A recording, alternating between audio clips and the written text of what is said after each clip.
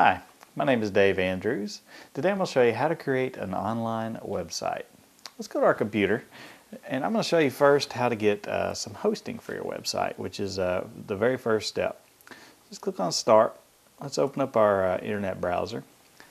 And you're going to first find a host for your website. Basically, a host gives you space on the internet where you can upload files, and the web pages that you go to on the internet are nothing but you downloading files from the host. So let's go to google.com, and what we're going to search for is website hosting. Now you're going to get a lot of results from this, and a bunch of different services offer hosting at different prices. You can just kind of skim through these results and find one that you feel comfortable with. One I would suggest that you go with is the one that I use, and that is bananic.com, B-A-N-A-N-I-C, almost like banana, but it ends in IC.com. They're very affordable, as you can see, and they offer a $1.99 a month plan for hosting. Now, after you get your hosting set up and your domain account activated and your name, I'm going to show you how to upload files to your new website.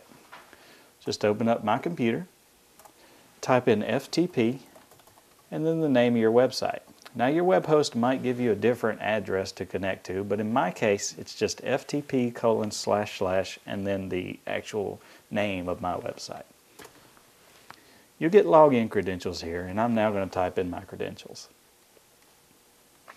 After you type in your credentials, you'll be logged in to where you can actually see and modify the files that are on your website. I have a lot here already, but yours will probably be fairly empty. Now what we want to do is FTP up a document basically for our website. I've got one created. If we go to Documents, and here's welcome to my site.htm. If I open that up, I just have a little web page here. It says welcome to my site and a bunch of different text. So what I'm going to do to get that on the web page is I'm going to copy from my local hard drive and just paste onto my server. That uploads that file. So now if I go to my website browser, I'm going to try to open up that page, welcome to my site. There's a space there, .htm. There's my web page, actually on daveandrews.org. My name is Dave Andrews, and I've just showed you how to create an online website.